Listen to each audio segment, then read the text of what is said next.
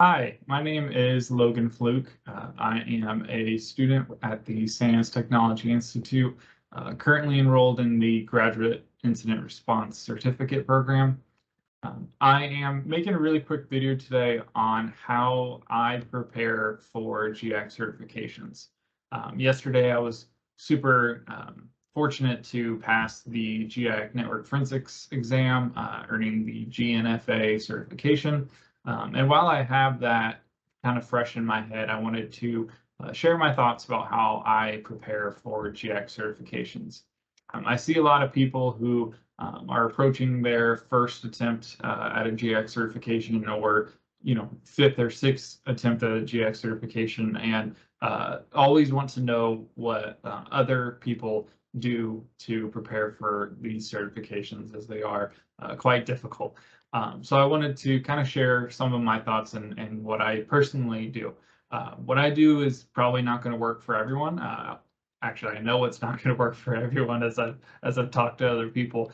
But I think it's important that people kind of share what they do to prepare for these certifications, and then so that I can learn from them and they can learn from me. So I wanted to talk a little bit about that. So if you've never taken a GIAC certification, they are all open book. So you can bring all your books into the exam and utilize them, which sounds really nice, except for when all of your books are about this thick. So these are my Forensics 572 books that coincide with the GNFA certification. And there's just too many pages to try and go through during a test. So what a lot of students like to do is create what's called an index. So an index is normally just a list of terms and descriptions for different topics that you have learned throughout the course. And people can use a variety of setups for their index. So I'll walk you through how I create mine. So what I have right now, this is the course demo for Forensics 572. It's completely free. You can sign up for course demos for a lot of different science courses. So I don't think there's any issue with me showing it. So the way that I study for these exams is I personally really like the on-demand platform. So all of the classes I've taken have used on-demand. And what I will do is I will watch the videos through this portal while having my book open on side. So here we have the slide of the blank slate, yada, yada, yada. So I actually have my book sitting next to me, which has the actual page numbers and some more detail over the slides at the bottom. And while I'm going through the slides on one monitor, on the other monitor, I will have a OneNote tab open. So something like this, where I will be taking yada yada notes, and then I will have a Excel sheet open. And what that's going to look like is 4 columns. In those columns, it's going to have a title, description, page, and book. And here, if we hit a section that describes InMap, I would put something like InMap for the title of the term, and then description, you could put something like network scanning tool, and put whatever page it was on, and then whatever book it was found on. And then you can go somewhere and you see Nessus or something, and you would have text there. You would record the book, and you would keep on moving through all the different terms that the sections covered. For me personally, I come across a lot of topics that I might have a decent head knowledge of. So sometimes I don't like to have a bunch of verbiage in my description tag. So say I came across something like IPv4. I know a decent amount about IPv4, so I don't really get a whole lot of just typing a bunch of stuff in the description and making my index longer. So what I'll do for a term like that is I'll just put C page, and then I'll put the page number and the book it coincides. This way, if I go to a question in the exam that normally I have a good understanding of, but I still kind of brain dump or freak out during that question. I still have a pointer to the book and the page, but I probably won't need it. So I just have the C page, and that can kind of keep my index at a reasonable level. So a lot of the indexes that I have a pretty good percentage of C pages, and the rest have actual information. So while I go through the course material, I will continue to build out my index. And a lot of the indexes that I have are 400 or 500 or 600 terms long. So I created a really quick kind of mock data index on this other tab, where it's just a bunch of junk data, a bunch of different names of animals, and then I think their scientific name, probably not, and then some page numbers and some books. And this is kind of what my index would look like at the end of studying the 5 books. A bunch of terms, all their descriptions, their pages, and their books. So for a lot of students, this is actually where they stop. This is plenty for a lot of people. They'll just grab a file like this, and they'll print it out, and they'll take this or something that looks like this into the exam room with them. And so if they come across a term like African buffalo, obviously you want to get that in a GIAC exam, they would know the description and the page in the book. For me personally, I go another step. A lot of people go another step, and that's going to the open source tool called Voltaire. I think that's how it's pronounced. I apologize if it's not. And here you can create indexes, import indexes, and export indexes as different file types. So you can actually create an index just within the tool itself.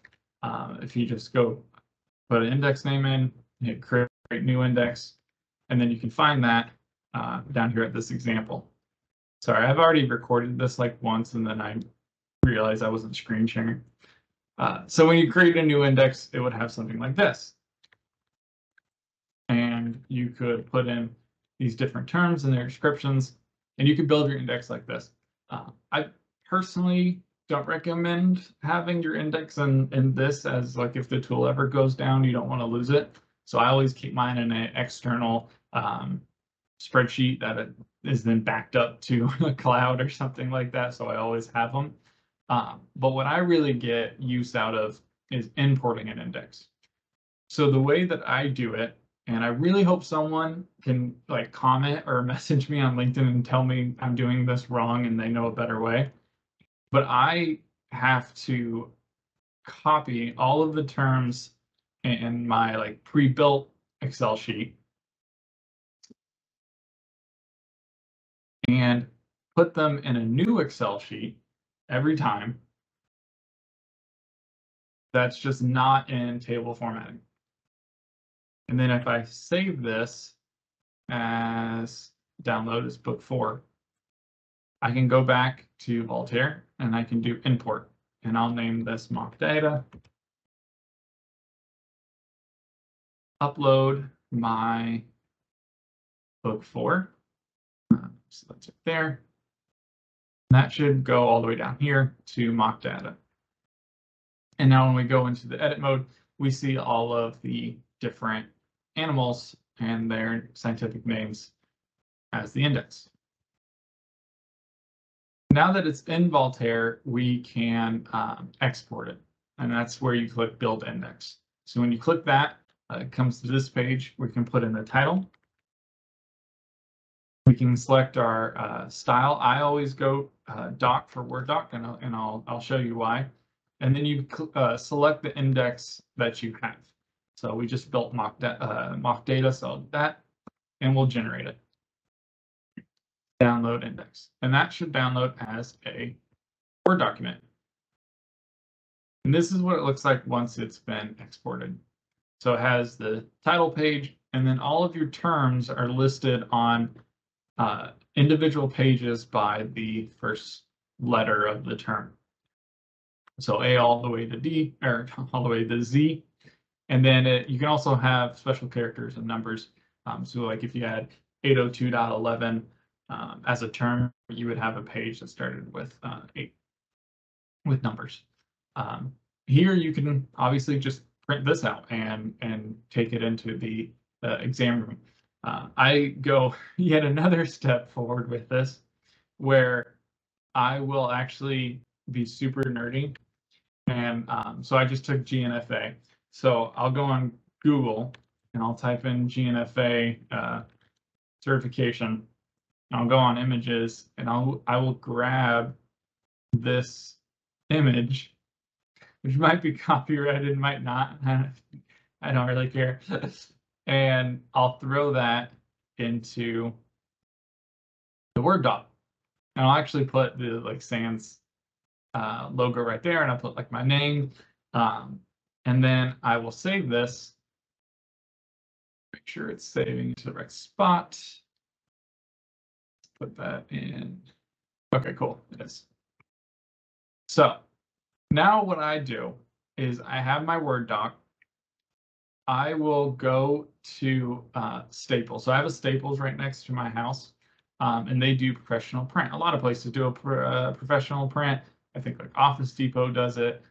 Some like shipping companies now do it, like their shops. So if you don't have a place that does professional print, this isn't a step you can take, but a lot of places do. So for Staples specifically, I can go to their professional print and I can start a project. And I can upload this mock data to it. What I also like to do while that's uploading is I'll go to my OneNote, and all of the notes that I've taken, I can export as a PDF. So I will print that off, and I will throw that in my downloads folder as well as notes. Then I will add another file from my computer, notes. And what this is going to do is it now is going to have my Word doc followed immediately by my notes. I'll hit continue.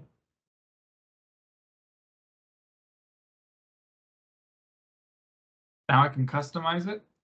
So for Staples, I always leave it letter and portrait and double-sided because that's going to cut down on prices a lot. And this is what it is going to look like. So it's going to be, mock data all the way to the back page, which is the notes, the start of the notes. So I always have it double-sided because that saves on paper. I leave it as the standard paper. I always click black ink because if you notice that it went from 19 bucks to $6. So that's a big price drop. Here I always pick coil because I've had a lot of issues with some of the other like bindings, but this, again, that's just me. And then I like to have a clear cover on it and a black cover on the back.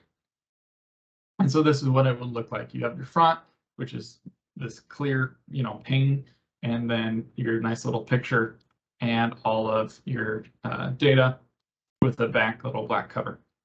And I would send this to Staples for, I guess in this example, it's 11 bucks. And I can normally get it same day.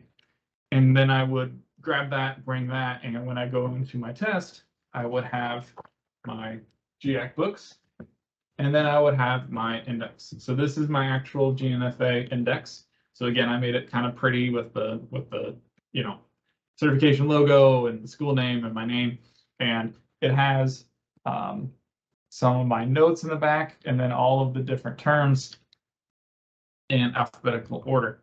And this way, when I go on the exam and I see a term I don't know, I just flip to wherever it is and find it, grab the book, flip to the page, and hopefully I can answer the question now that I've reviewed the content. So that's what I do. Again, it's kind of a lot of moving parts for some people. Some people are perfectly fine leaving it as just the basic Excel sheet like this. You can do, whatever you want. I have done this approach for all of my GIAC exams so far, and it's done me really well. I also like to kind of collect the indexes and have them all together. It's kind of like a fun little nod to the work that you have to put in to get these certifications. So yeah, that's what I do. I hope this video is a little bit helpful for someone to get something out of, and shines a little light to some of the thought process that students can take for GIAC certifications in their exams. So thank you so much for watching, and have a good one.